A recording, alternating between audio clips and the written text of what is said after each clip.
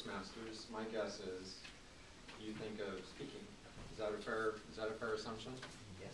You join Toastmasters and you get speaking opportunities, which is absolutely fabulous, and it's one of the tremendous things that Toastmasters offers.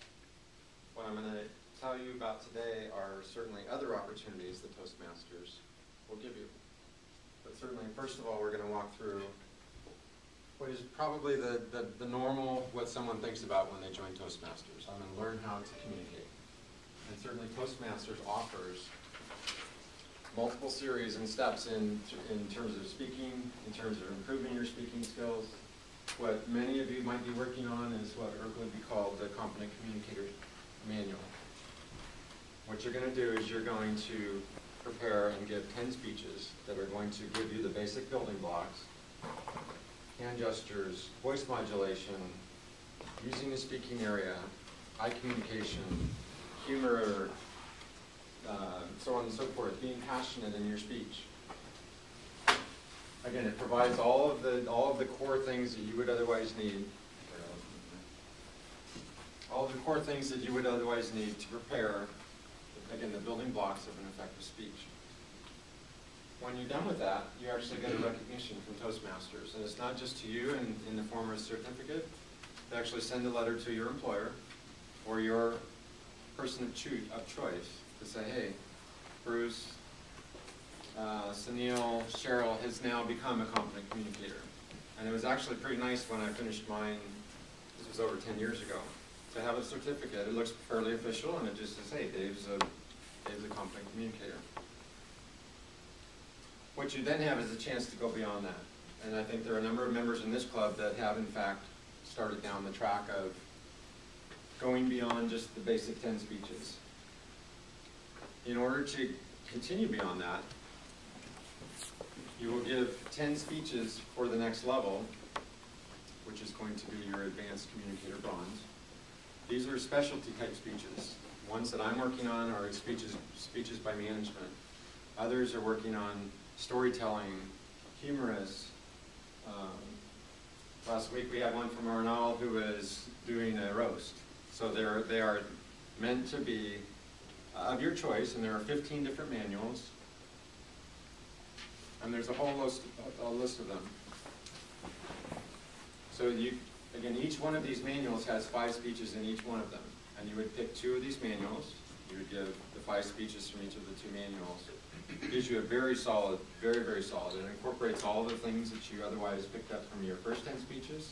Gives you a chance to say, you know, I need to work on interpersonal communication. I'm a manager, I'm a supervisor, I want to learn how to connect with my group a little bit better.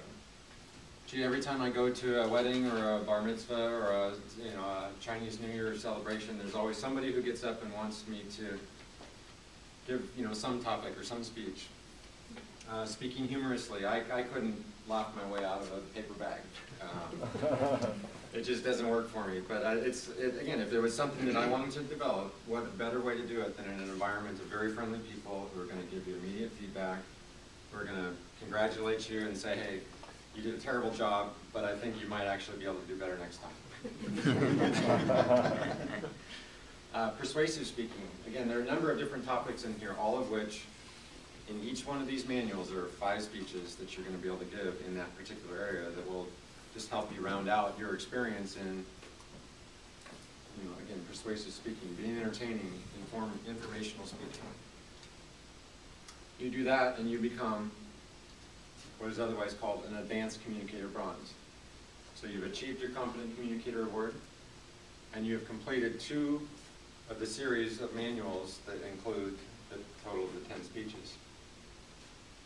Then you go on to what's called Advanced Communicator Silver, and I think we might even have one Advanced Communicator Silver in this club. I don't know if you made ACS? I'm halfway there. Halfway there. Almost. Yeah. So you've achieved your Advanced Communicator Bronze. You've now given a collective 20 speeches. And then you go and you pick 2 more of the manuals that I listed out on that one page. And you can now up yourself to 30 speeches. But again, you're giving yourself a chance to really focus in on areas where you either have a desire to improve, or it's something that you don't know much about, myself, humorous speaking, where you can actually try 5 humorous speeches and see what works. You then also give 2 presentations out of what's called the Better Speaker Series or the Successful Club Series. Now, Toastmasters has a total of 30. They have three series of speech topics. One of which I'm giving today out of the Successful Club Series. What your club has done, what our club has done, is ordered 2 of these 3 sets of manuals. So it's Successful Club Series. There's a particular topic. How do you mentor? How do you assign roles during a meeting? How do you coach? How do you inform your members that, in fact, they have goals that they can set and they can move forward? Each one of these has a CD that comes with, effectively, the equivalent of the slides that I'm presenting today. You have to tailor your discussion to fit the slides and give your experience and your own feedback. But again, any one of these, again, there's a presentation on meetings and meeting roles and responsibilities. Why do we even have them? What is it that's being taught through them? The other one we have for now is what's called the Leadership Excellence Series. And again, this is quite a bit about coaching, mentoring, taking on a project. How do you do it? What are some of the building blocks of it? And these are, so if you make it through your 30, then you have a chance to go through and do even 10 more. And by this time, you're really, generally, very effective speaker. You have body language down. You have speaking area down. You have communication, voice modulation. So you've now made it to Advanced Communicator Gold. You have finished, for lack of a better term, the speaking part of what Toastmasters offers. What really needs to be brought out, and part of why I wanted to do this today, is they then have an entire leadership track. And quite honestly, this is a very valuable tool that Toastmasters offers its members. And it goes down literally to the base elements of the meeting we're in today. When you're the timer, the general evaluator, the Toastmaster, an evaluator of someone who's given a speech, each one of those is part of the core leadership portion of what Toastmasters offers. In your Competent Leadership Manual, there are a number of these roles that are listed out, and as you complete them, you get evaluated on how well you did. So I was, for example, if Ed today is a general evaluator, he would give the evaluation of the meeting, and on top of that, there would be someone evaluating in a written format, much like our speeches, how Ed did in terms of how he was a general evaluator. How Robert? Joseph. Did as timer, grammarian, again, Toastmaster, how do you run a meeting? These are all, again, core leadership skills. So there are a total of 10 projects, much like in the communication track, there are 10 speeches. Again, you develop, much like on the communication side, you develop the core communication skills. On the leadership side, you develop core leadership skills. How do you keep a meeting to run on time? As a sergeant at arms, I learned many, many years ago, when I come into a meeting room, the first thing I do is I arrange all the chairs, I take out all the paper and trash from the last meeting, so that when my group, or whoever it is that's joining my meeting comes in, they immediately see a meeting room that's reasonably well organized, someone who's prepared, maybe handouts already laid out. We know that the overhead is working, so the meeting can start on time because there aren't going to be glitches. Hey, we need to clean up from the last, we need to rearrange the chairs. Again, something I picked up 10 years ago as sergeant at arms, but just something that kind of stuck with me because I just enjoy walking into a meeting room where it looks like we're ready to meet. Again, you get a recognition. It's very similar to the competent communicator. Your employer gets a recognition letter that says Dave, Joseph, Ed is now proficient in leadership skills. And there's more. Much like in the communication track, there is an advanced track in the leadership side. What is called the Advanced Leadership Bronze, which is what I'm sort of in the process of trying to finish up right now. So you first achieved your Competent Leadership Award and your Competent Communicator Award. So you've done the 10 projects on the leadership side, and you've done your first 10 speeches and completed your CC.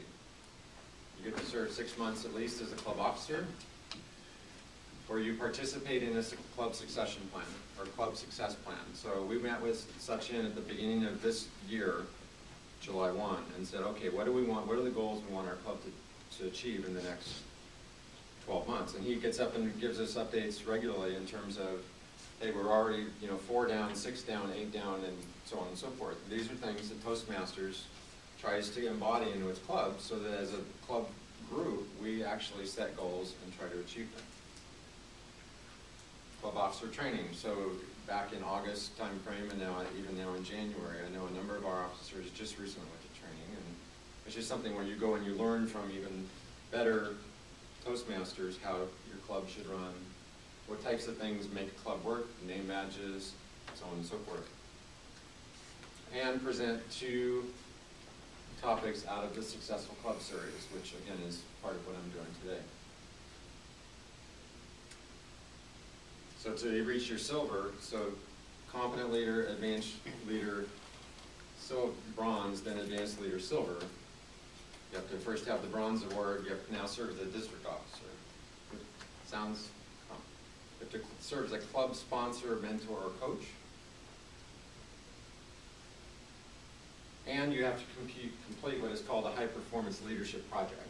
So you take a project, either you're going to do something with the Toastmasters Club, you're going to do something with your church, your temple, you're going to do something with your children's soccer team, and you actually put together a project plan so that Toastmasters is actually giving you the skills with appropriate coaching, mentoring, and oversight to just say, hey, how would I go out and start and finish a project, set goals, and meet the objectives? Again, within or without Toastmasters. So now we're at the pinnacle, and I have a page in front of you that I handed out that has sort of the lining of the 2 tracks, but really the ultimate for Toastmasters award is the Distinguished Toastmaster, where you achieve both your advanced communicator goal, you've given 40 speeches out of the many different manuals, and you have gone through the leadership track to show that you are actually capable of what they would consider advanced leadership. So I'll leave it with that. You have the diagrams in front of you. I would just recommend, again, while it seems daunting, the time actually passes very quickly. You think, wow, 40 speeches, that's a long time. But the first 10 kind of flow, and then if you just, in a sense, stay active and stay, participate in roles during the meetings, I think you will find, as you build on all this, that it actually flows and it fits together very nicely. Thank you, Madam Toastmaster.